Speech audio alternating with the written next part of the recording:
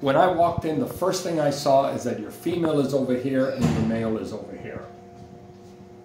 They don't recognize each other. We need to do this. We need to bring them together. So how do we do that? We add chunks of wood to the nest to about here. It has to be a soft wood, something that they can chew easy. Mm-hmm. That will force them to work together for a common goal. The next thing that we need to do is we need to do a diet change. Mm-hmm.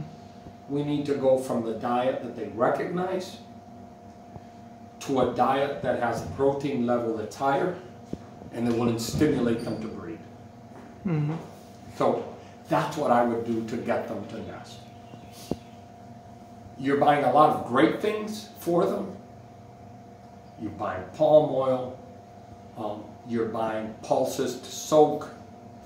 But we need to break the certain compounds in the grains, in the pulses, block the uptake of calcium.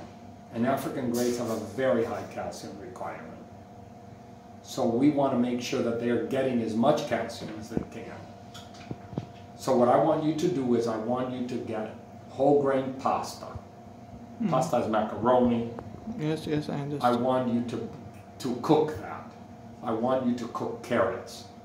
I want you to cook sweet potato, the yellow sweet potato. I want you to cook broccoli. I want you to cook pumpkin. Not too much, but just enough to break the fibers, because they have a high vitamin A requirement. By breaking the fibers, they can absorb the beta-carotene. Then we're going to get tuna fish packed in water. Cooked tuna in a can, mm-hmm. packed in water. We're going to mix all that. We're going to take their food out at night. So you're going to take the food out. You're going to do... No, you're going to do this at night. Mm-hmm. In the morning, you're going to give that to them hot, very hot. If you want to add some vitamins to it, you can add a little bit of palm oil to it, and then you give it to them for 2 hours. 2 hours. Because it spoils. Mm. You've got fish in there, remember. So what it does is it meets the beta-carotene requirements, and we're providing a good source of fat, readily, fast. Because right now, if you put the palm oil on their seed, they're shelling the seeds. They're getting very little. How do you provide the palm oil? How do you give them the red palm oil? 3 times in the week. No, but how? On the seeds? And the NutriBeards for varicella. Okay. Give it to them in an easier form. You know, put it on their soft food. You want them to eat it right away. Mm-hmm. So, but what we want to do is we want to make a change. You're going to put them for 6 or 8 weeks on just seeds.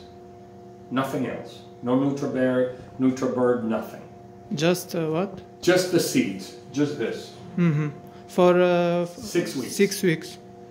No vegetables, nothing. Just seeds. Mm-hmm. In 6 weeks, we're going to switch only to the NutriBird, no seeds, and we're going to give them this other food, this warm food. Mm-hmm. And you'll see they go right to nest. Okay. Thank you, Mr. Tony.